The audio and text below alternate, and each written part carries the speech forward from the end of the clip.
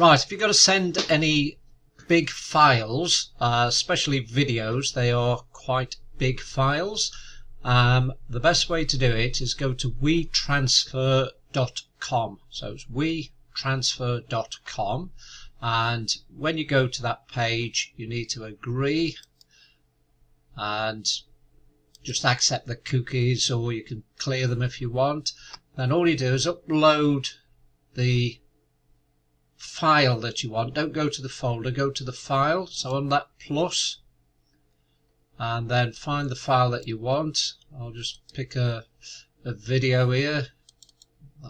That'll do. So that gets the file, and then you put the email you're sending it to. So you put where you're going to send it to, your email address, and then you can put a message. And when you click transfer, they have a security thing, so the email that you've just put in as your email address, they'll send a verification code. So all you need to do is check your emails, get that code, paste it in there.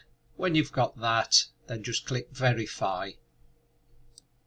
I've put the verification code in there now. Let's click verify, and now it's transferring the file. It's gone over to there, it's going to my address or whatever address you've put in, and they've got a week to download it, and it's as simple as that. So you don't need to create an account, you can just do it as it is.